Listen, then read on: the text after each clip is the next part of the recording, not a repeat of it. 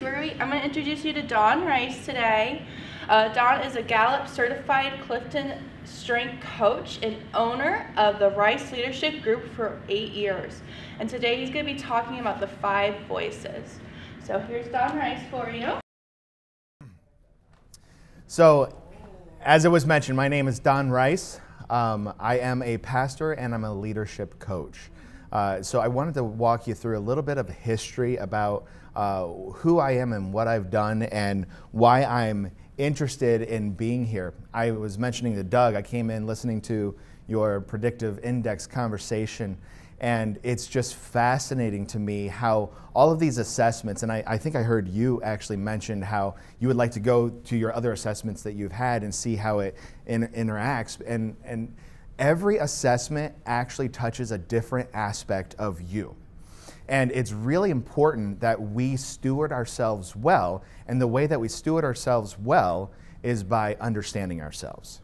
If we understand ourselves, we're able to interact with ourselves and others in the best way possible. So we will find success in our life at home, in our life at work, and in our life with our friends and family. So it's really important to do what you're doing here. What I would encourage you, though, is don't allow it to be just a flash in the pan, okay?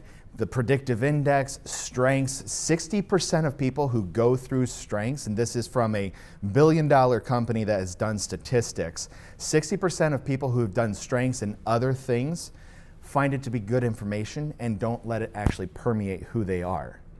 And so it's really important when you start learning about yourself, don't let it just be something that goes by the wayside, but keep building on it. Keep building that foundation and strengthening who you are, because you living intentionally in who you are is actually going to be the thing that gives you and your company success. Okay? Does that make sense? So I wasn't planning on saying that, but listening to the predictive index, I was like, you guys got to hear this. This is so important because it is all going to be helpful to you. What I'm going to go through today is discovering your voice, discovering your leadership voice. It's actually how you communicate with each other and everyone around you. And we're going to do it through going through 5 different voices. There's little icons down here at the bottom. They all represent different voices.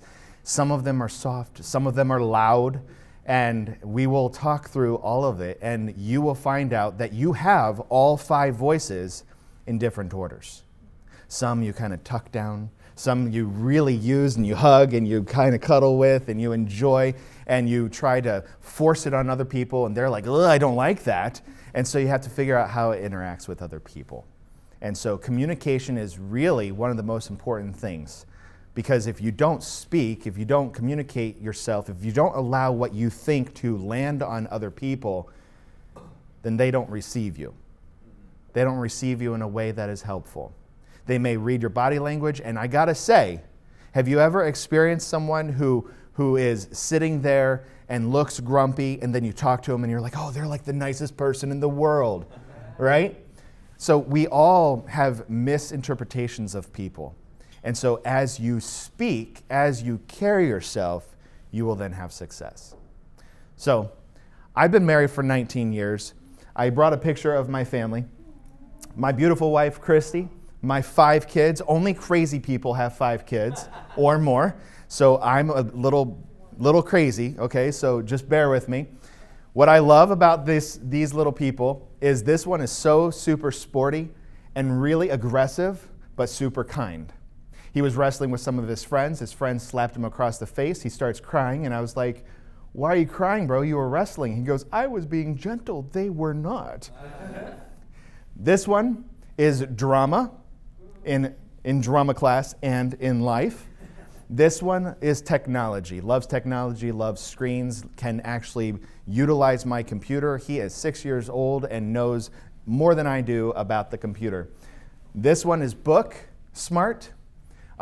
Has read hundreds of books over and over, can have really good conversations with you.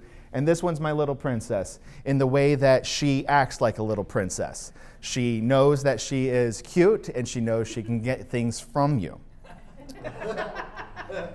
And she does it. And not just me, but to people at the church. So This is my family. And the reason I walk through is because I want you to understand that every single person that you see in your life has different personalities. And you interact accordingly. So I'm not going to put him into sports, okay? I'm not sporty. If my friends are like, hey, let's go watch a football game, I'm like, are we going to sports today? Like I have no interest in sportsing, okay? But this guy, every kind of ball he touches, he can actually control really well. He's in soccer. He's been placed in areas that are older than him. And so every single one of them have talents. And so if I invest in them and I grow what they are good at, they will become more successful later in their life. Translate that to you in your company with the people you work. And you're like, well, Don, I'm not a boss. I'm not a leader. We all are.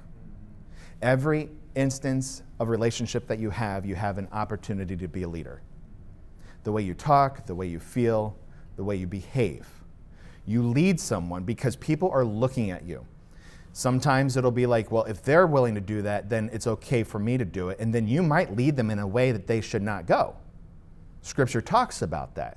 Being very careful with the way that you interact with people because you may give them credence to do things that they shouldn't do, that they think is okay to do, and it's not okay to do. And you don't even think about how you affect people's lives. But people are watching.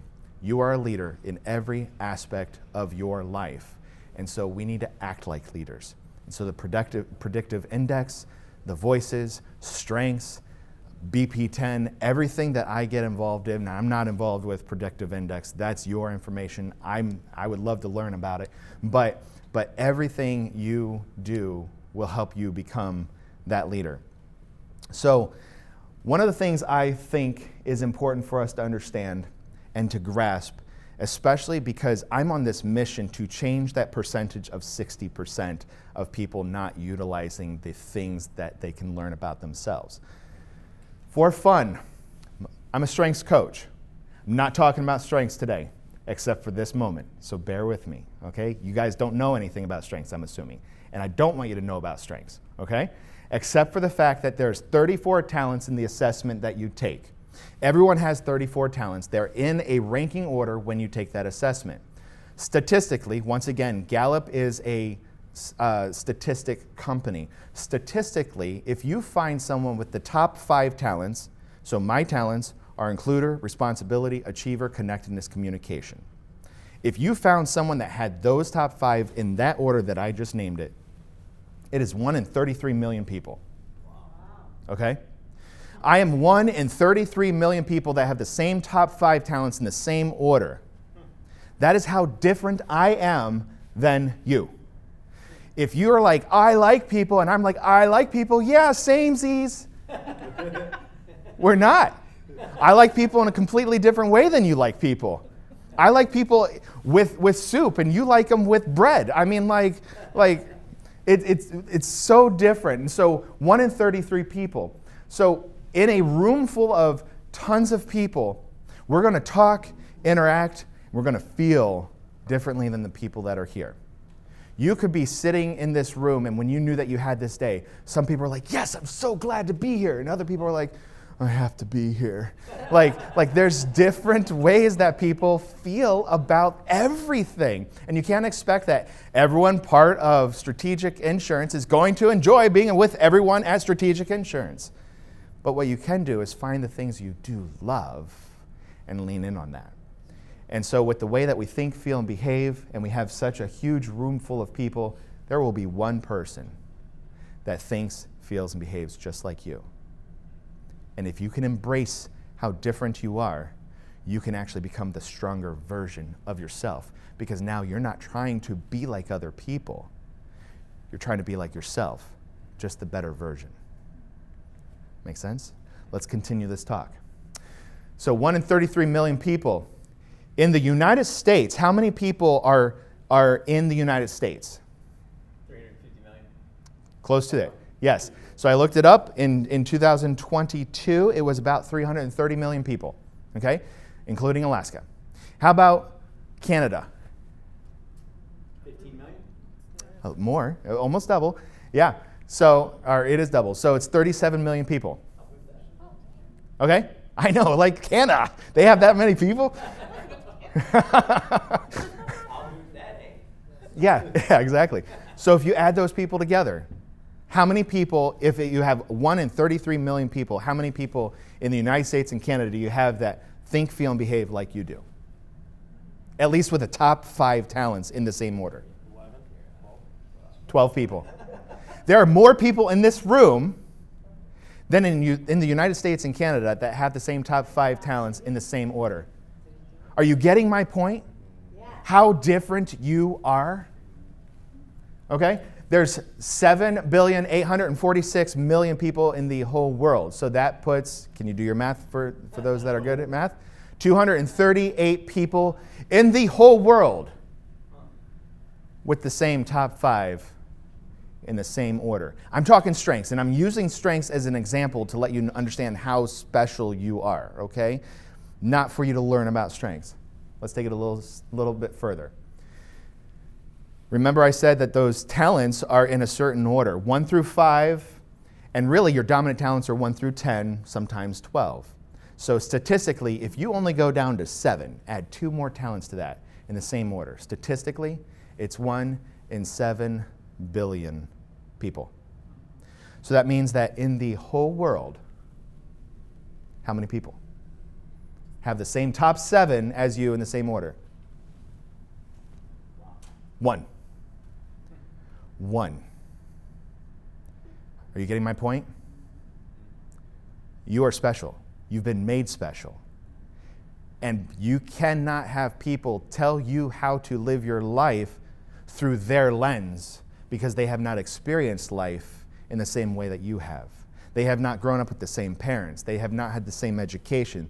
They have not had the same family or the same friends or the same experiences of people dying or people being born or marriages or the hard things that you have to walk through. We change because of every input that is in our life. So 1 in the whole world. Guys, you are special. You are so, so special. So today, we're going to talk about talking, right? Communication. I'm going to talk about the talking. There are a couple objectives. We're going to recognize the characteristics of each of the 5 voices. So unfortunately, you're going to learn another system a little bit. My goal is not for you to master it. My goal is not even for you to understand it completely. My goal is for you to look at that and be like, that resonates with me. That makes sense. Okay? Because spend time with predictive index, not predictive or protective, predictive index, okay? Spend time with that and just utilize this to be something that makes you a better person as part of that, okay? Identify the foundational leadership voice that you have, just the one that you were like, this resonates so much with me, and these other ones, ugh, gross, let's throw them away. Okay, and then build confidence in using your foundational leadership voice. And we will do that, hopefully, if we have time, by you spending time to pick 2 ideas that will resonate with you, that you can then go to lunch, think about it, talk with people, and let that be it. And if you don't talk about it, then you're one of the 60% that it doesn't matter to, and we'll just deal with that, okay? So everyone speaks, but not everyone is heard. Would this resonate with you? Have you ever said anything and people are like, what? Or you gave directions to someone and they did something completely different, right? And you're like, how could I not be clearer? As I said, communication is not communication until it actually lands on the person.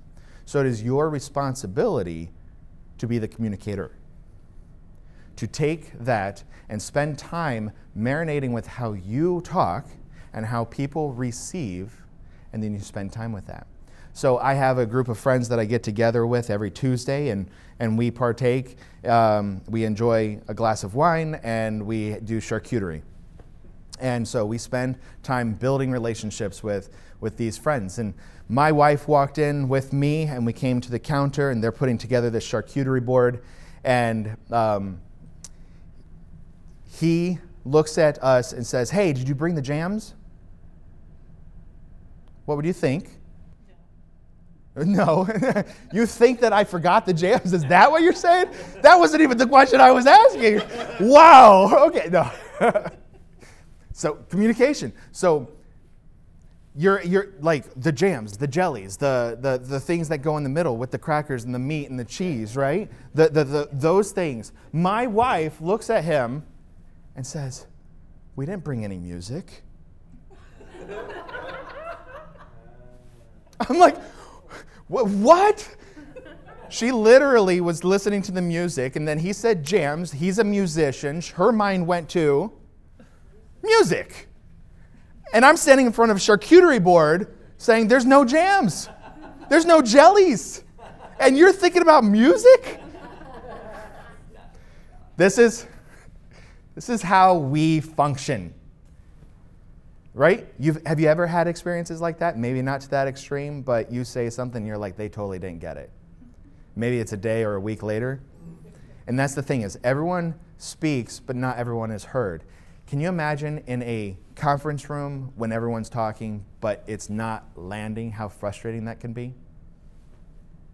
So our goal is to walk through that. So with that being said, consequently, teams function at less than 60% of their true potential.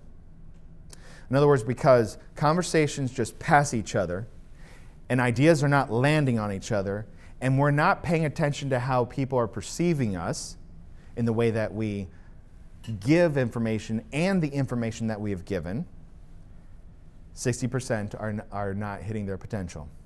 82% of team members feel misunderstood and undervalued. That's a big statistic, guys. It's because they don't feel heard, or they don't feel like people are paying attention to what they're saying, or that it matters to them. When in reality, you matter to the people that you're around usually. You're just not talking the same language. Team leaders rarely, if ever, hear the truth from their people. There's a couple reasons for this. One of the reasons is because the people do not value their own voice, and so they will say something, they'll just slip it in on the table, and they'll lay it there. And unless everyone picks it up and looks at it and listens to it, they don't get it. Right? Or they think that the person that they're talking to is more important than them, and so then they don't give that time to that person to explain their process. So team leaders rarely ever hear the truth of their people. Sometimes it does fall on the team leaders that they're just so busy and moving from thing to thing that they're not actually paying attention. And then leaders undermine their influence every day without even knowing it. Once again, remember, everyone in here is a leader. So it's not just bosses, not just managers, but people, leaders, people who are having influence over other people. You are not actually having all the influence that you think because you're undermining it accidentally. So what if every voice around the table was truly heard, valued, and appreciated? Could you imagine what that would feel like? How strong your company would be? How much money you would make? What kind of promotions you would have? If you owned your voice and the way that you communicate, instead of sitting back here and saying, no one cares, no one wants to hear me, I have good ideas, but I'm being rejected, and saying, that's not the perspective that everyone has. It's just my perspective, because we have a tendency to have a negative perspective on ourselves a lot of times. And I have a couple people in here that are like, well, not me. Not everyone, because some of us think that we're better than we are, okay? It just is what it is. So what if every voice was heard? So we have to start here. Know yourself to lead yourself. I call this the infinity loop. This is actually by Giant. I think it's great. We have to know ourselves in order to lead ourselves. This is how I really started off our conversation, right? In this infinity loop, you are able to actually start at any section and move around. It moves around like this, okay? So I'm going to start with tendencies. We all have tendencies.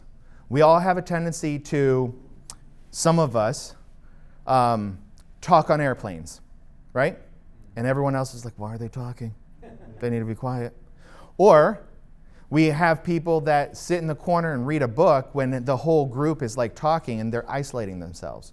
Or we have a tendency where someone says something and it's a little abrasive and people are going at them and someone stands up and is like, that's okay, they didn't mean that, right? Like we all have these tendencies. We have tendencies to be very organized or disorganized or to be able to say everyone matters or no one matters. That's our tendencies. That's how we live. This is how people see us. This is how it is to be on the other side of us. Okay? And a lot of times we're blinded to this. And our tendencies have actions. The way that we think, feel, and behave is going to move into what we actually do. But before, this is the most important little area. It's patterns. This is intentional skills that you have. And whether you pay attention to it or not, if it's unintentional, then you will have bad actions oftentimes or unintended consequences that come from your actions, right? But if it's intentional, then you're going to actually care about how you talk to people and how you interact, and your actions are going to show that. And you look at people and you're like, man, they used to be really rough to be around, but I enjoy being around them. It's because they just grabbed their tendencies and they became intentional about certain things because it came to their attention. But if you don't know yourself, you can't lead yourself. And so knowing yourself is becoming vulnerable and transparent to the people that you're around and listening to them say things. And a lot of times it's out of stress and anxiety that you learn most about yourself. Like, why are they fussing at me? Why are they always sarcastic with me? Why are they nitpicking me? Why does it seem like they don't think that I'm getting anything done? It's because you have a tendency of some sort that's causing an action. So you start paying attention to that. And how can I have an intentional pattern or habit that will turn into an action, which then gives consequences? Sometimes they are consequences that you love and want. Sometimes they are unintentional consequences, which are good sometimes too. So it could be ill or good consequences. And then it goes into reality. You create your reality with the way that you have your tendencies and the way that you're intentional. So you have to know yourself to lead yourself. And it's called the infinity loop because we never stop. We have to always keep paying attention to how we function so that we will have success in every interaction that we have. So we're going to go through 5 voices. I don't even know what time it is. Wow, I took up a lot of time with the introduction. Okay, actually it wasn't in. If you need to go a little over, we can lead it into lunch. Oh, we did start a little later, didn't we? Yeah, Okay. good, but Okay. don't worry about it. I was like, whoa. Okay, so these are the 5 voices. This is the decibel level of those 5 voices. Okay? You have the nurturer, they're present-oriented. You have the creative, very future-oriented. The guardian, which is present-oriented. The connector, which is future-oriented. And the pioneer, future-oriented. So we have 3 that are future-oriented and 2 that are not, 2 that are present. Can you imagine people who are high present-oriented and people who are high futuristic-oriented not communicating well with each other?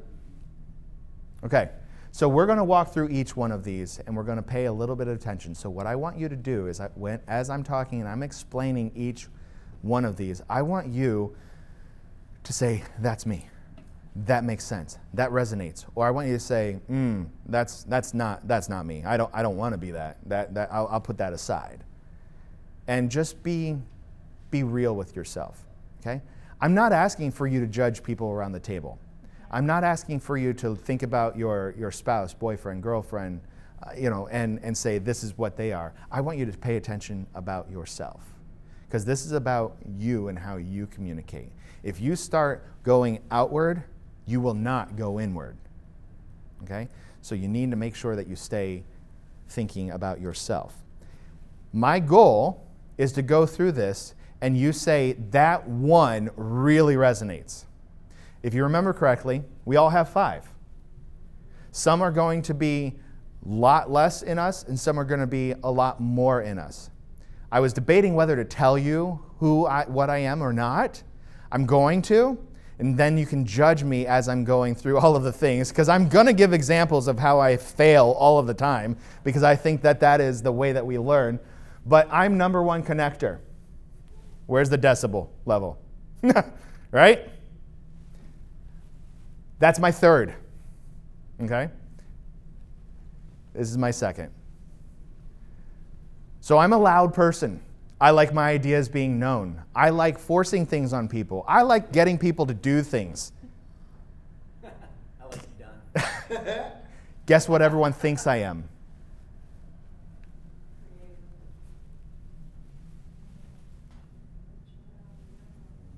They think I'm a nurturer because I'm kind and considerate and I like people. It's very important not to pigeonhole people in who you think they are and start interacting accordingly. You can spot things and say, I think you're this way, and I'm going to test it and interact with you accordingly to this, because I know that the nurturer, you're going to have a softer voice. But if you start saying you are completely, because I had someone that was doing that, and they're like, you are totally a nurturer, you're not the others, and then they don't see me in my environment when I'm actually completely comfortable. And we have the ability to have nature, nurture, or choice, right? In all of the assessments you take, you have nature, how you were born, the way that God wired you to be, to think, and feel, and behave. And then nurture, with all of the input that you have from your parents and your siblings and your friends and the experiences you have. And then you have choice, saying, oh, I didn't like that. I want to change that. Or I loved that. I want to do it again. And so then we have choice. I found that I leaned so heavily in my connector. This was before I had the understanding of this. I leaned so heavily in my connector that I had bad experiences with people around because I was so in their face, so brutally blunt. And everyone's like, you're so blunt. I'm like, I'm just being honest. And they're like, we don't like you being that honest, okay? So then I was like, okay, well, I need to back it off. I need to really just let people talk. And I changed how I interacted with people. But it's not my natural way. And so, with me understanding how I function, it doesn't mean that I've reverted back to things. What I'm doing is in choice. I'm saying I'm going to be more myself, but I'm going to take the things that are really good, like loving people and being kind. You know, loving like Scripture says. You know, everything we do has to be done in love. So let's move on. The assumptions. Our voice is made up of all five. Some voices are more natural to us than others. I've covered all of this. Maturity allows us to value the contribution each voice brings. I did not cover this. As you grow, you have children, and I love the way that children think because they're just so brutally themselves, right? They haven't had all of the negativity and all the world that especially specifically between the age of 3 to 6 or 7. And then they start getting into 3rd and 4th grade and they start paying attention to what their friends are saying and doing. And they're like, I don't like this. I don't like being laughed at. I'm going to stop doing this. And they start changing what they're saying and how they're feeling. They're still them, but they're changing and morphing to fit within the society that they are existing. And so maturity allows you to look at other people and say, I value what you bring. I don't agree with it. I don't like it, but I value it. Okay? And I'm surrounded by so many guardians. My friends are guardians. And guess what my nemesis voice is? Guardian. Okay? Connector doesn't understand guardian. Guardian doesn't understand connector. But they can appreciate. And my best friends, I love the information that they give me. I love the challenge that they give me. It's not how I would have challenged myself, but I take it and I own it, and I discard what isn't important or what isn't me, and I keep what is actually important. And that's where having all 5 voices in a company is so valuable, because everyone is going to speak a little bit differently, and if you listen to everyone, the contribution that is brought makes you whole. Okay? Nature, nurture, choice. Don't assume, and this is what I was talking about with me being nurtured. Don't assume that you know what someone else's foundational voice is. Let them tell you. But what I find is not everyone is self-aware. Okay? So if you are assuming they're one way, don't say, no, you're not that, you're this. Challenge them. Hey, what about this? Like when you do this and you interacted this way, is this how this, is this how you communicated? Is this the best way? Is this how you normally do? Or was that just that one instance that you're thinking about? Challenge them. Not in like challenge them, but like push on them. See how they come out. And then don't assume that you know what each word is. Just like predictive index and strengths and BP10, people like to make these words that you're like, what? That doesn't make complete sense. I mean, all of these, connector, like I'm connecting all the dots. No, not necessarily. I connect some people, and I enjoy the relationships, but that's not exactly what it means. So as we go through this, I'm going to ask you, and the way that Giant does it, it's a little confusing, so I'm just going to keep it very clean. Okay? We're going to go with red, yellow, green. Green, yellow, red. Okay? This is completely me. This is something that resonates with me. This is when you are talking, it's almost like you were talking to me specifically, like you talked to my family member and you came in and you were like, come on, like back off, give me a little space. Green, okay? Yellow is like, I like it, it's interesting, it's something that I like to dabble in, but it's not gonna be me all the time. And then red, I'd like to leave that alone. Let's put that under the table or maybe outside and not deal with it. So don't do that with the people that you don't like. Do that inside yourself, okay? We're gonna be acceptant of all of you in here. If yellow sometimes goes a little higher, sometimes goes a little lower. So we're just going to pay attention to this. You ready for this now? Ready to get into the information? Let's do it. All right. So nurturer. They are champions of people. They like relational harmony and values. They intuitively feel how an organization will react to a new idea. They have a pulse on how other people feel. It's like they innately can come in and read a room. And so if you, as a leader, boss, manager, whether it is here at work or at home, you say, we're going to change this, we're going to do this, the nurturers are going to be like, I don't know if that's actually going to land well with all the other people that are going to be doing business with us, because you said this over here and now you're changing it over here, and they're not going to like this. And so we need to hold on and be careful. Okay? Nurture. They like the relational harmony. They are thinking, and I'm sorry if I'm skipping ahead because I have all these words on a paper, and if I do, I'll just be like, I already said that. But they're often thinking, if you change something, I'm the one that communicates it to everyone.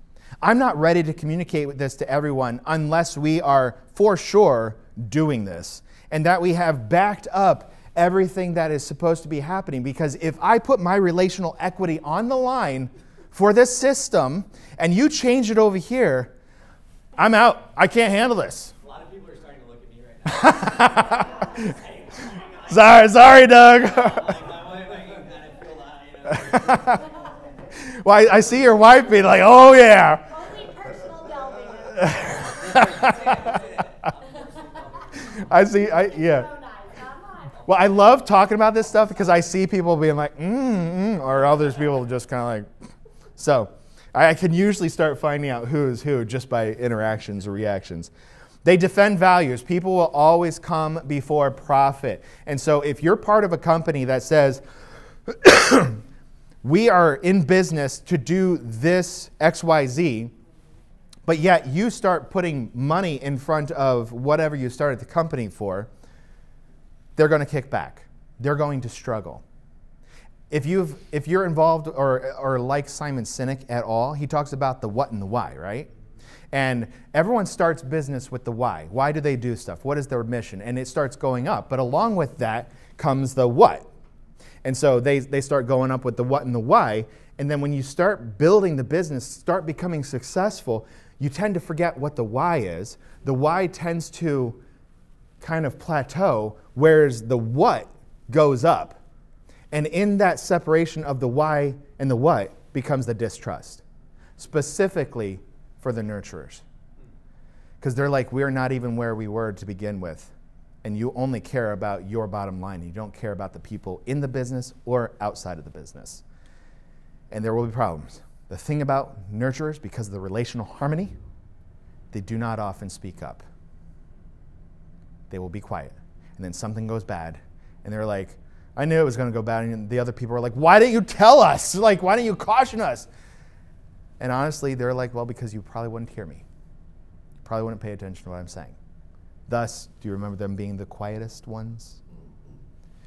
They do not think that they matter. They do not think that their thoughts matter a lot of times in the gamut of all of the others.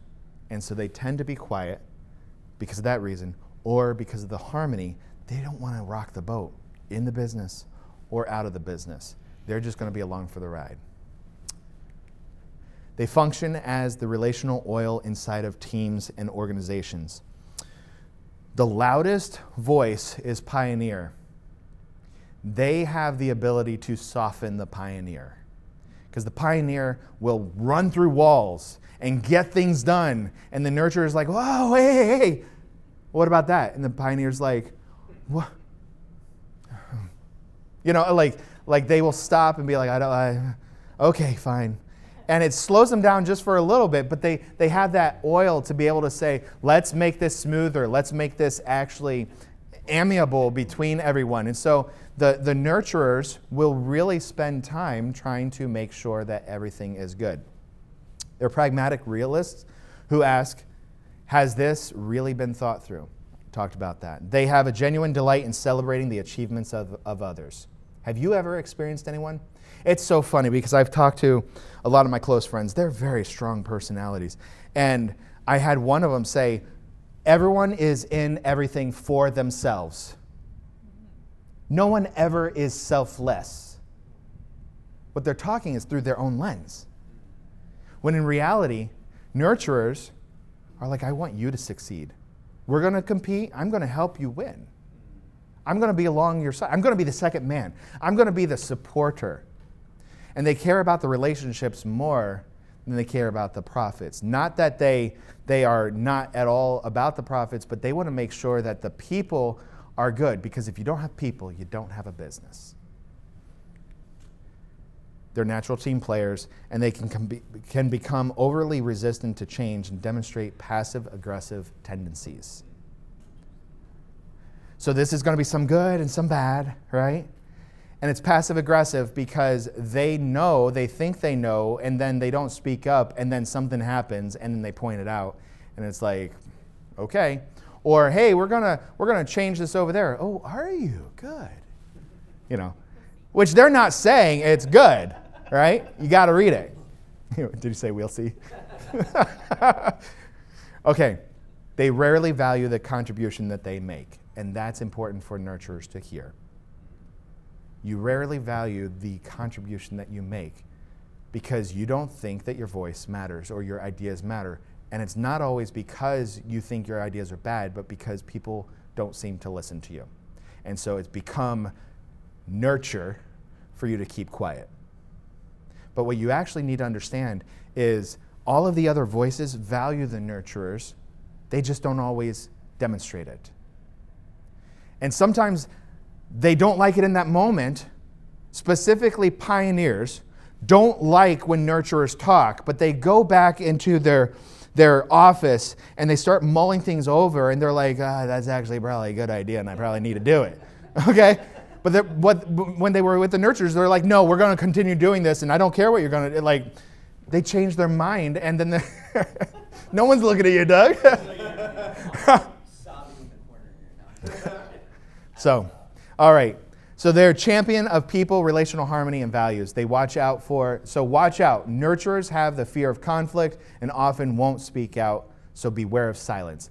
If people are being quiet, it's not usually because they want to be quiet. It's because they probably don't feel heard. So encourage nurturers to talk. Let them be the first to talk. If you know that you have a nurturer next to you, say, hey, Johnny, what do you think about this idea? Without them knowing what you think, because then they will be able to say that. And let them know that you actually care about what they're saying. All right? How to empower them? Let them speak first. Affirm their competence and genuine value of their contribution. Okay, so are you like, yes, that's me? Or, it could be me. Because remember, we have these voices all in differing orders. We're just paying attention to the really green one specifically, but like where would it fall in the yellow, or would it be like, blah, not interested? Okay? So funny thing, nurturers make up 43% of the population. So many people are nurturers, and so many people don't feel like they have a voice. So be careful with the nurturers that are around. I'm not saying handle them with child gloves, but give them a voice, because they have a voice that matters, because they connect to most of the population, because nurturers think like nurturers, right? 43% of the population, if you're talking to them and they're like, I think a lot of people aren't going to like this, probably a lot of people aren't going to like it. Okay? Let's move on. Creative. So that's nurture. Everyone got nurture? Understand nurture? Creative. This is my number 2. Champion of future ideas, innovation, and organizational integrity. They are conceptual architects and love to think outside of the box. This is the person that when they bring ideas to a table, the people at the table are like, what? They don't quite get what that person is saying. They don't understand the concept that they're bringing. They usually come out with great ideas, but they tend to be left on the table because people don't understand those ideas. Fun fact, creatives give those ideas, and then 3 months later, other voices come out and say, hey, I have a great idea. And they say exactly what the creative says, and they're like, I said that 3 months ago. They're like, no, you didn't. I didn't hear that at all. It's because they're not communicating themselves in a way that other people understand, because they think so outside of the box. Unfortunately, I had this example now this is not my primary voice, this is my secondary voice. I had this example at Verizon. I'm going to give you a quick example. We're switching all of our phones over to Verizon from AT&T, and I'm going to give this and see, hopefully you stick with me. And I wanted all brand new phones because new lines get the best deals. And if you get a new line, you lose out on the deal if you don't switch over your phone. I wanted to keep my phone, but I wanted to get a new phone. So I want another line for that. And they're like, well, you can't actually have another phone if you switch over your phone number. I'm like, well, what if I actually switch over my phone number, but then add 4 more lines, so we have 5 lines, and I just use my phone? And they're like, so you're going to have a phone you don't use? I was like, absolutely. So I can have another phone because my daughter is going to turn 12 in 3 months, and I want to have a phone for her. And so then when it's time to get her line added, which will be the 6th line, I can then re-up my phone to be a brand new phone, and now we have 5 brand new phones with my 1 old phone. I'm out. You lost me at Verizon. So literally, we had to bring another person in that conversation for them to interpret what I was saying. And they're like, that actually makes complete sense. Okay? For me, I was like, yeah, this makes sense. Let's just do it. Let's. And sometimes, as the creative, I have to say, just please do the steps that I'm asking. Because we will get to the result that I want, even though you don't understand what I'm saying, because I don't know how else to say this, because I've said it 20 different ways. Okay? Creatives get a little frustrated. But they're quiet because they think so differently that a lot of people, they pick up their information, they put it down because they don't understand. And so creative is like, well, why would I talk? They function as an early warning radar for teams, often seeing the opportunities and dangers long before everyone else does. Remember, they're future-oriented. So when someone gives an idea, the creative is thinking through all the possibilities that could happen or could not happen. And so they're playing everything out, and they're like, hey, if we go down this road, this is going to be a problem. And then they have that innate ability to do that. They're never satisfied with the status quo. They inherently believe that things can always be better. An immature, creative person will focus on the 10% that was bad and not the 90% that was good, because they just want to keep making it better, because they envision this future that was amazing, and we're not there yet because it's not amazing. It's really good, but it's not amazing. And that's the immature creative. And so you have to be careful, because you can take that air out of the room very quickly. If your team is like, this was awesome, we succeeded, we hit most of the mile markers, and the creative is like, guys, good job, but we have to pay attention. And everyone else is like, what? Right?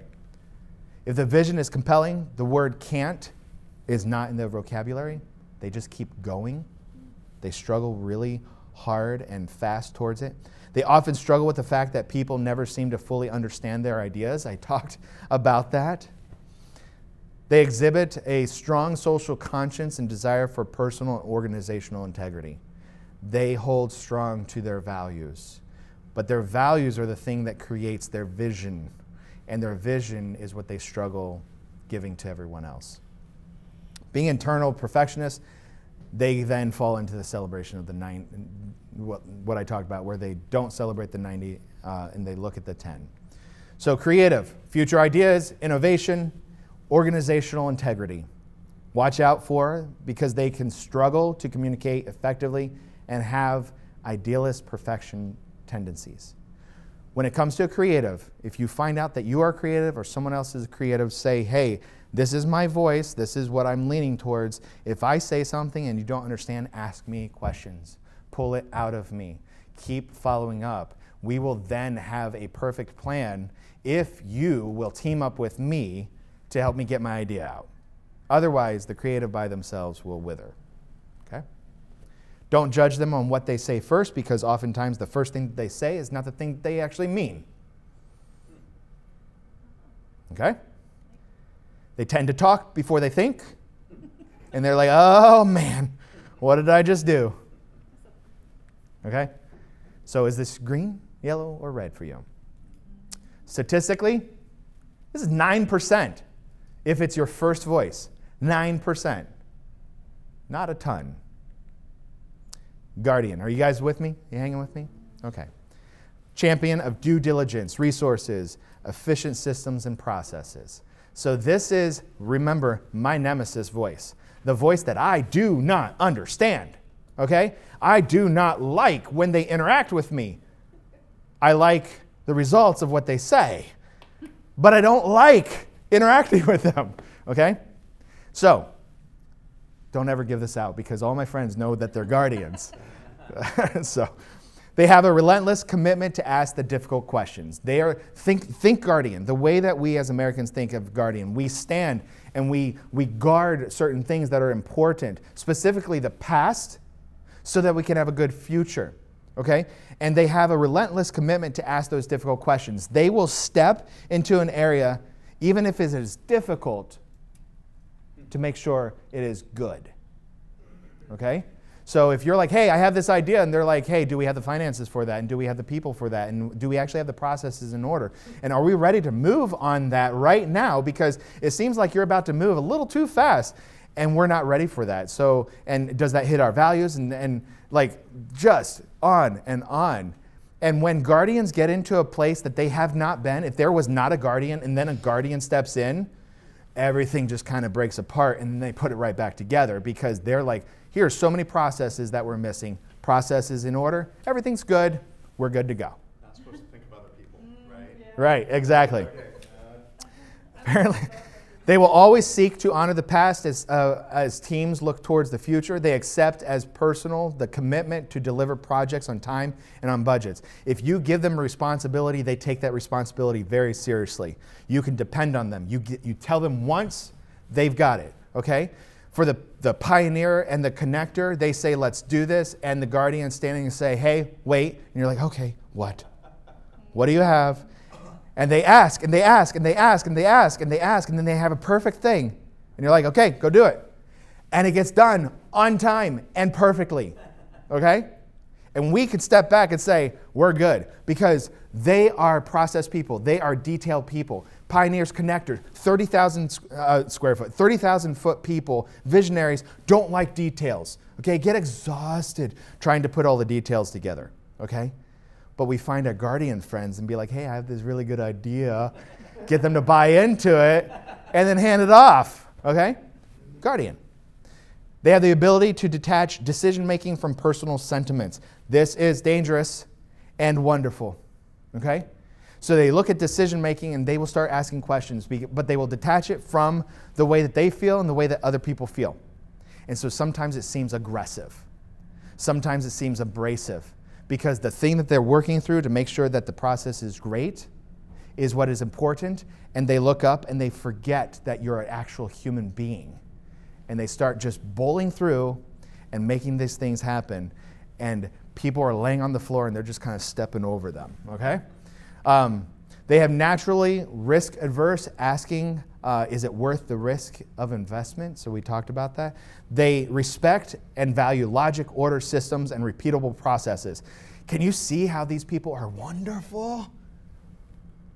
No. This is going to be a red for you. Oh, these companies cannot exist without guardians. They have to have guardians. They have to have guardians, right? That's how we feel a lot of times. I'm just kidding. Whoever's guardian, sorry. They desire for truth and right decisions can sometimes, the desire for truth and right decisions can sometimes override the feelings of others. We talked about that. My guardian friends are often at odds with most of my other friends. They are considered friends. They love each other, but they don't like to hang out very much, okay? Because a lot of times, even in personal conversation, there's discussions and little affronts. So they like due diligence, resources, and effective systems and processes. Watch out, because they are risk adverse. They can be negative and bring excessive critique, especially when they're unhealthy and immature. Okay? How to empower them? Welcome their challenging critique and commitment to due diligence. I tell my guardian friend I love them so very much all of the time. I said, I'm so frustrated with you a lot, but I love you. And I welcome, I said, keep talking into me, like as much, because I will shut him down. I will, unfortunately, I'm a little sharp with my tongue sometimes, and I'm like, that hurt, poof, I'm gonna hurt you. And the guardian's like, what? You know, so, okay? So, is this green for you? No, red. Okay, guardian is 30%. Do you remember the statistic of 82% of people at the beginning don't feel heard, don't connect well with other people? It's these three. Put them together. All right? Connector, champion of relational networks, internal collaboration, and effective communication. Okay. Are you guys with me? Have I put you all to sleep? Okay, good. Connector. Connector is one of my favorites because it's my number one, okay? So unfortunately, don't judge me on this. Okay, they are persuasive and inspirational communicators. They rally people to causes and things that they believe in. Just going to give you a personal story. I have a tendency to love certain things, and I talk about them. Strengths. I love strengths. Remember, I'm a pastor, been a pastor for 19 years. When I preach, I use illustrations. When I'm using illustrations, I use everyday illustrations. One day, I bought a Shark Duo Clean vacuum cleaner, and I was so fascinated with it because it's got a little roller in the front and not just a brush. And so when you vacuum with just a brush and you go to like children's Cheerios and little Legos that you don't want to step on but you want to vacuum them up, they usually spit them out because the brush is kicking them. Whereas this roller in the front sucks them right in. It sucks little kids' socks in. It just goes. It doesn't stop. And so just mowing over all my kids' toys and everything is wonderful with my vacuum cleaner. And so I'm vacuuming with this thing. It's about $300, and I'm using it as an illustration at church. I just love this thing. And I went into more detail. I had 4 people call me and say, what was that vacuum cleaner? I'm actually at the store right now, and they're sending me pictures like, is this the one? Okay? When you love something, you tend to sell it, right? Connectors tend to love big. They love processes, they love people, they love things big. But it's not everything, it's just certain things. And so I will champion connectors. Connectors will champion certain things, and you will think that they are the greatest thing ever. Okay? And it's good to have connectors there. They're incredibly resourceful. Whatever you need, I can get, or I have a source. In other words, connectors are the guy that knows a guy. Okay? Literally, my sister became homeless the day after Christmas because she was in an Airbnb, couldn't find a rental. The people with the Airbnb who were missionaries came to live, and they already agreed that they would get out. So they got out. They are homeless. They called me in Rockford. They're like, hey, Don, can we live in your house for the next 10 days because we know you're on vacation? Yes, go. It's not spotless, but go. My wife is going to have a little conniption, but go. My wife's like, oh. I'm like, if it was your brother, what would you do? And she's like, oh, I'd let him stay. So they stayed in my house. They stayed at someone else's house. They're still looking. I have connected with my wholesaler friends, my realtor friends. I've connected with my investors. I've connected with, I have done all that. And then I'm like, I've got a friend from 20 years ago that went to college who is a manager at the La Quinta Inn. I'm going to call him. They're staying at the La Quinta Inn for the next month. So, and I haven't talked to this guy for so long, but connectors have this ability that when they see someone, they're like best friends. Like no time has ever passed. There's no half-life to relationships with them. They're like, hey, I saw you just 4 years ago. How are you doing, dude? Do you have any more kids? I've got 700 now. So and so connectors have that ability. They have this relational vortex also, to where if they meet you and they're like, hey, I'm going to introduce you to my next friend. Hey, JJ, this is Doug. I just met him. We're so close now because we have had such great conversations. And he's like, wait, we're close? And he's like, oh, maybe we did have a good conversation. Yeah, Don and I are actually friends. Yes, hey, JJ. Connectors have that ability to make you feel wanted and needed and seen. Okay? That's the connector. They have the capacity to maintain large number of relationships, usually, and it's so funny because of my lead pastor, JJ knows him. My lead pastor has 5 friends. And he's like, I'm at capacity. I can't handle this. And I'm like, how are you at capacity? And so I'm the relational side of the house at church, and I'm building these friends, and I've got probably 200 to 250 of closest friends. And I'm like, I'm at capacity now. but joking aside, the reality is connectors have a huge group of people that they consider friends. It's almost like people who you consider as acquaintances, the connector considers friends. People you consider friends, they consider best friends. People you consider best friends, they consider family. And so they care about people deeply. And they sometimes can come across also as salesmen. They hate the moniker salesman because they're like, I'm not selling you anything. I'm sharing something that I love that I know will help you. And so I'm just sharing it. And so if you if you label them as a salesman, they're like a little offended because they're like, no, if I'm doing you a disservice if I do not share this with you. All right? They know how to connect with people and their aspirations because they can help that person feel heard and valued. They actually lean into that relationship. They need appreciation and credit for making those key connections.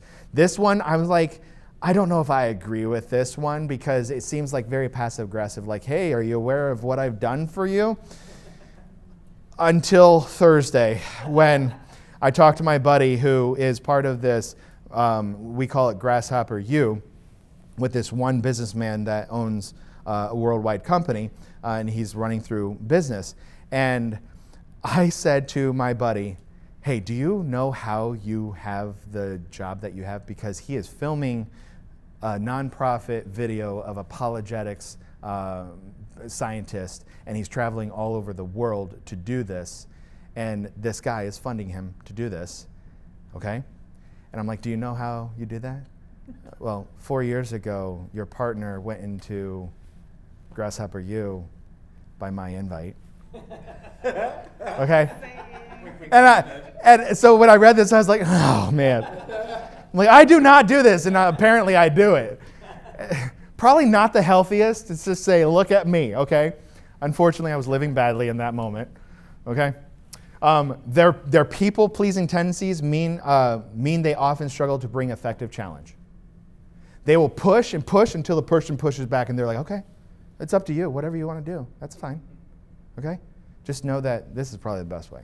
So like, we have a tendency to push until the person doesn't want to push anymore because we would rather keep the relationship than make you do what you don't want to do. Because I may need that relationship later, which sounds horrible, right? But all my connectors are like, hey, that makes sense, all right? They often struggle to hear or engage fully with critical feedback. They have great ideas, great connections with people, and someone says, I don't like that, but the thing is, the connectors have put their heart and soul into things.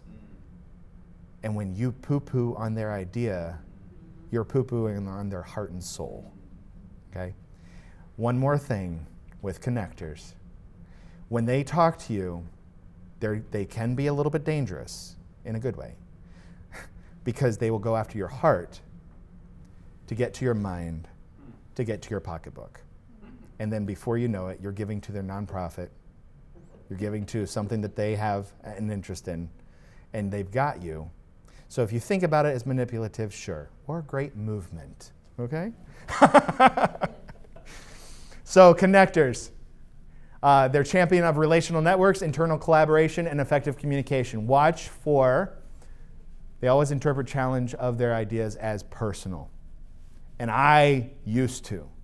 That's one thing I really worked on because now I have the perspective that your input is really input from your perspective, which I will take and marinate on, but it's your perspective. And I'll see how it fits within me, okay, instead of taking it so personal. How to empower them, give them time to share their ideas and passion, appreciation before you critique. Let them say their whole piece and then ask them if you can give feedback.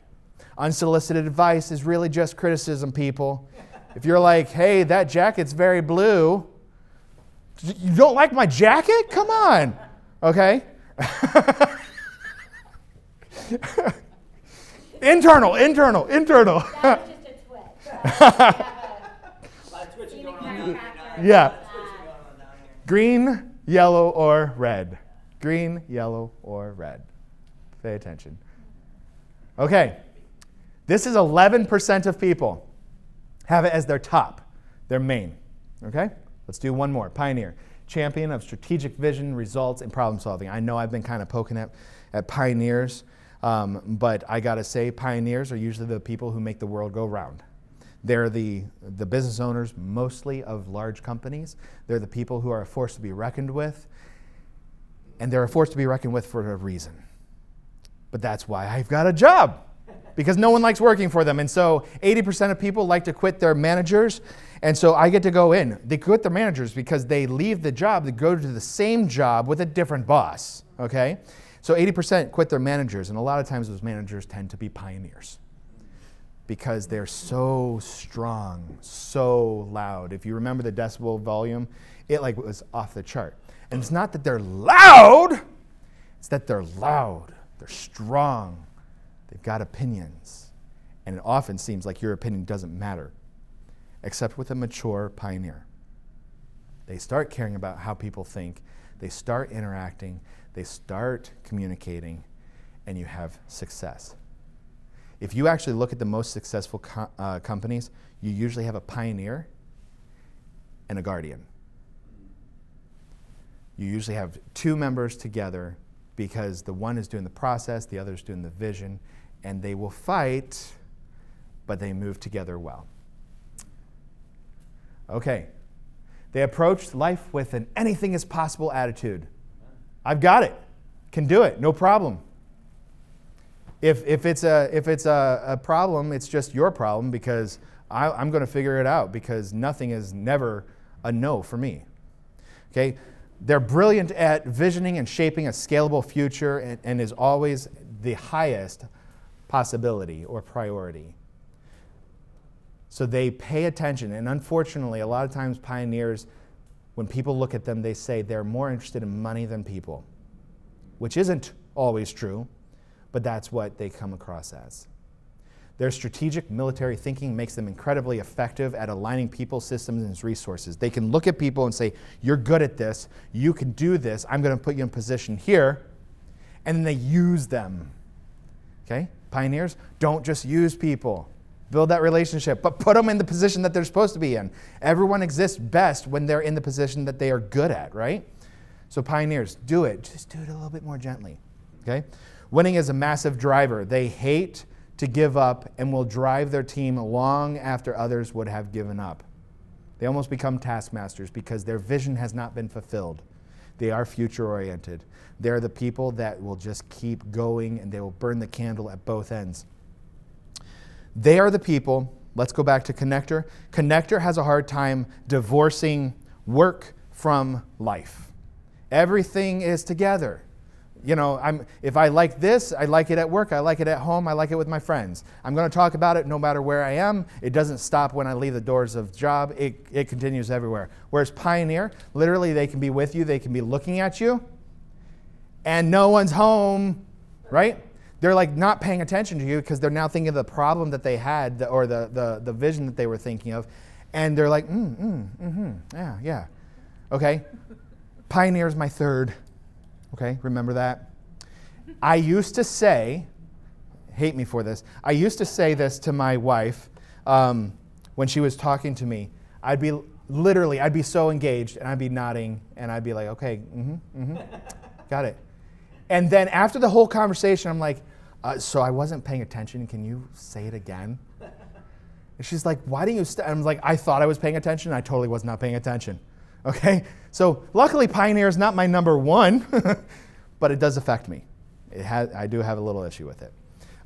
They are powerful communicators using logic and rationality to provide an attractive and compelling vision for the future.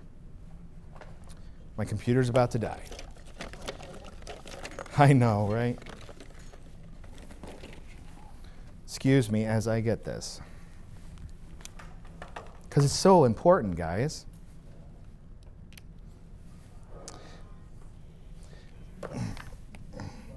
Now you guys get to eat while I talk. Okay. The immature pioneer can often appear very arrogant with a me-focused agenda. The people who are new in business that are a pioneer are all about themselves. When they start becoming mature and realizing that they need people around them, they start figuring out how to interact with other people around them. And they start maturing and start growing and start communicating. Okay? They quickly dismiss the contributions of those they don't believe to be competent or experienced. This is a big thing, guys. Because they measure people up against themselves. And no one is ever as good as you. You're always able to do, like if you want to get anything done right, who do you get to do it? Yourself, right? That's chimed by the pioneer very often because they're the best one to do it. And they're willing to do it. And they burn themselves out. And they kill that candle because they're burning it at both ends, right? So pioneer, they love the strategic vision. They're results focused and problem solving. Watch out because they lack sensitivity, can be unwilling to listen, and perceived as arrogant. Remember, when I say watch out, this means in their unhealthy, stressful state. Okay? It doesn't mean that, oh, you're a pioneer, you're not going to like people. You know, that's not how it works. Okay? It's if they're not matured, if they're just going to be who they are. And then how to empower the team? Don't worry, they empower themselves. Just affirm their competence.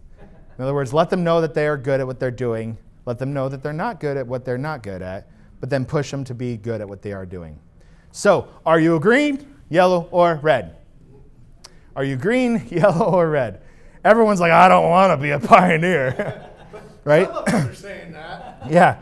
Others are like, yeah, usually the pioneers will totally own it. They're like, yeah, I'm difficult to work with, but I get things done. Right? And it's okay. Just do it better. All right.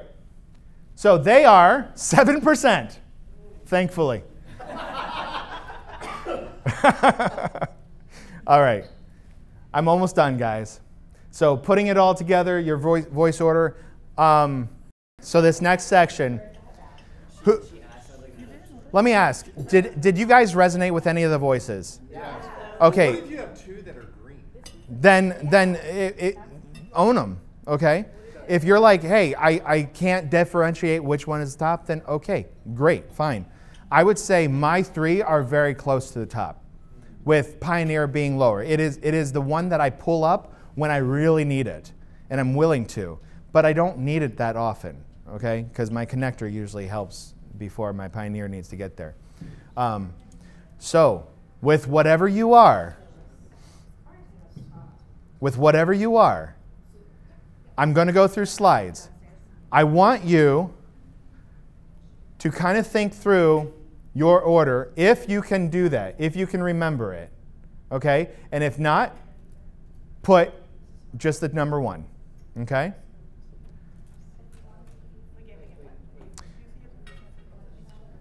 So in other words, these are the 5 voices. Remember, I said I'm connector, creative, pioneer, and then I'm nurturer, and guardian. Okay.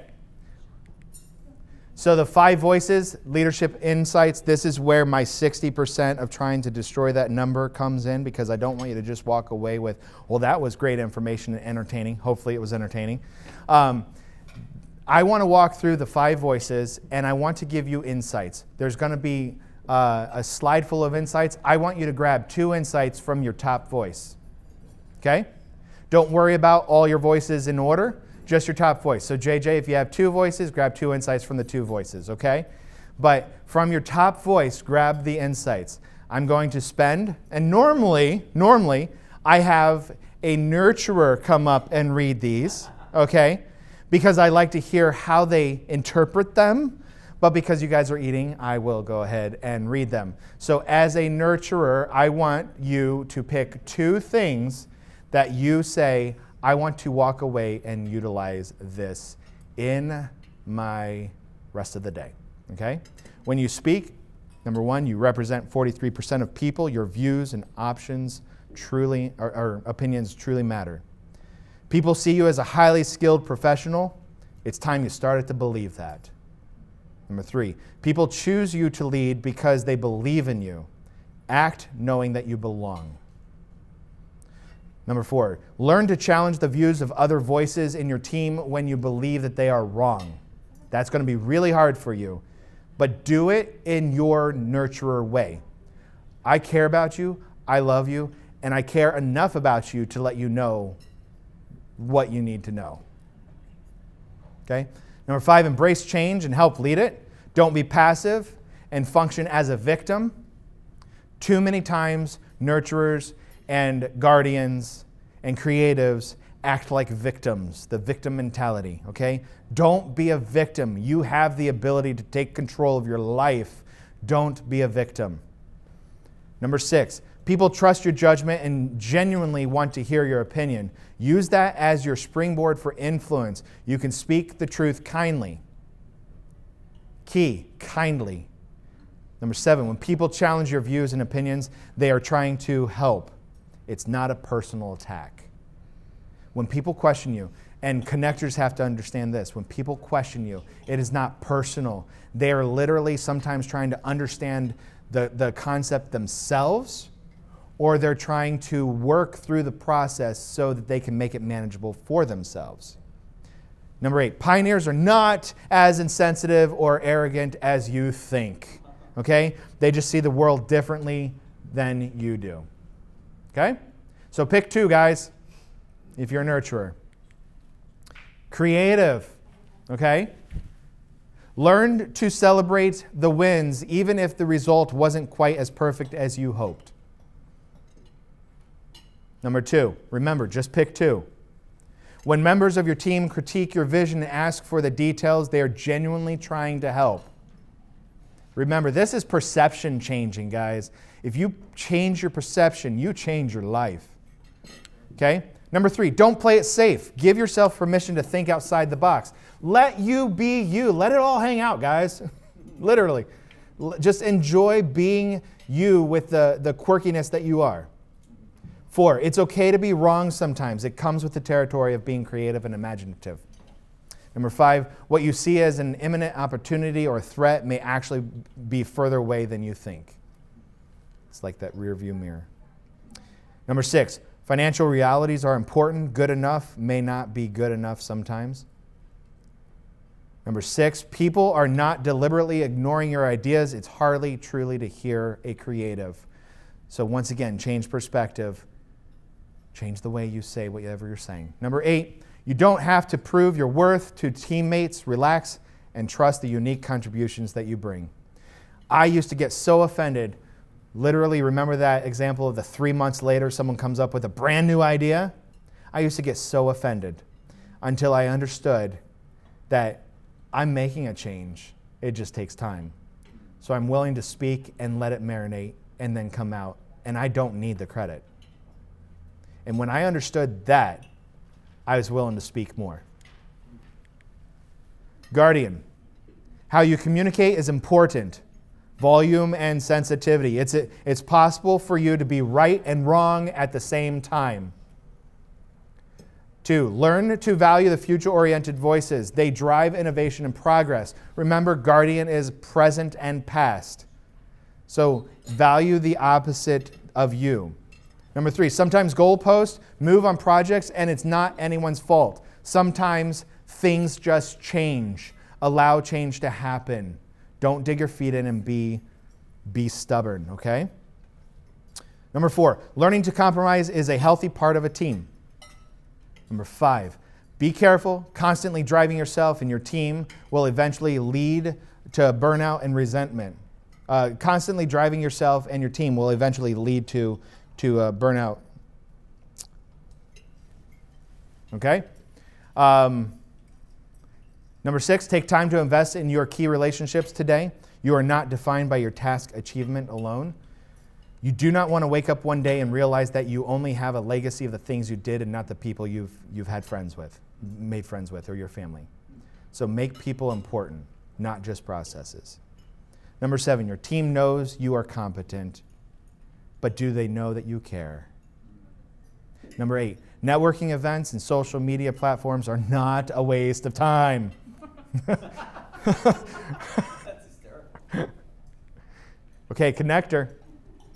When people reject your idea, it is not as personal as it sometimes feels. Remember, just pick 2 as a connector. Hinting at your frustration with teammates does not guarantee anyone is truly hearing you. If it's really important to you, be direct. Don't go around the bush, okay? Be direct, be kind. Number 3, people will critique your ideas. Try to avoid becoming overly defensive too soon, okay? Let it happen, and if you change the perspective that their opinion is really just their opinion, it changes how you feel about it. Number 4, it's okay to be you. When you believe something passionately, never be afraid to share it. Number 5, when you speak, complete your sentences and stay focused on one idea at a time. Who here is a connector that does not finish your sentences? So I will be like, so I went to strategic insurance and we need to do lunch. Like, yes, I have a tendency to do that. I've learned, my wife is like, are you still thinking? Did you just buffer? Like, what's going on?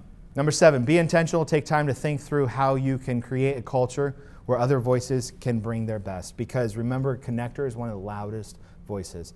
Number 8, I missed number 6. And I know that the guardians are like, hey, you missed it. Number 6, be consistent in your external communication. Avoid the temptation to sell to individuals ahead of the meeting. Number 7, be intentional. Take time to think through how you can create a culture where other voices can bring their best. Read that, excuse me, sorry. And then 8, be patient with those whose due diligence process is rigorous, painful, and time-consuming. Who are we talking about there? Guardians. Pioneer. Our favorite, right? Favorite. Own it. Number 1, beware of the intellectual superiority complex, thinking that you are smarter than everyone else. You are the smartest in the room. You don't have all of the best ideas. Sometimes you are actually wrong. Okay? Number 2, take time to truly hear the views and opinions of others on your team. Key, take time. Okay? 3, beware of the power of your voice. In a moment of frustration, you can do a lot of damage to others. Remember that wounds last a long time, if not a lifetime. Okay? So if you speak angrily and wrongly, the next time you go to that area of pain, the person is going to wince. And you're not going to understand why they're wincing. But they can tell you. 4, only 7% of people view the world through your eyes. 7%. Remember, winning is not the driving motivation for most people. 5, your team knows you are competent, but they are not convinced you know anything about them or their life outside of work. Key. What I have found in my consulting is that if you care about people, they care about what you are saying. If you do not care about people, they discard almost everything you say. Okay? So if you do not show that you care, it's going to be a problem. Number 6, find a nurturer and ask them to mentor you to see how they see the world. Okay. So I'm a connector, remember, and I'm married to a nurturer. So I will say I have been happily married for 19 years. My wife probably 10. So yeah, exactly. Which 10? Yeah, the last 10. Okay, 7. Take time each day to encourage someone who doesn't deserve it. Let me rephrase that. Who you think doesn't deserve it, okay? Number 8. If you are wrong, fight your initial instinct to justify your decision and deflect blame. You will earn respect and influence if you own up to your mistakes. The main thing I've heard from pioneers is, I'm always right, even when I'm wrong. Okay? Okay? Don't do that. Okay. I'm going to go through this. We're not completely done. I've got a couple more things. I'm just teasing you with the thank you slide, okay? Lastly, how to help you be better when using your voices. Always be for the other person. Your interest in the other person that is opposite of you will change how you talk about them or change how you talk to them. They will care about what you say. I was a youth pastor for a decade, and I had instances with many teens that was very difficult. Teens that were sleeping with people, teens that were stealing, teens that were whatever. And I would have to interact with them and tell them that they were wrong. And at no point did they run away from me. And I asked multiple of them why. And they said, because we know that you care about us. And the only reason that you're talking to us is because you care about us. And so with your voices, if you truly care about the other person, you don't have to like their voice, but if you care about them, you will value their voice, even though it's difficult, okay? Talk to what you want, not what you don't want. Just like a child, don't run, and then they start to skip. Don't skip, and they start to walk fast. You say walk. So with the voices, you tell them what you need. Don't say, hey, don't talk to me like that, or don't be so forceful, or don't say, I need you to be careful when you say something like this in this instance, or I need you to be careful not to shut me down in front of everyone, instead of the opposite, okay?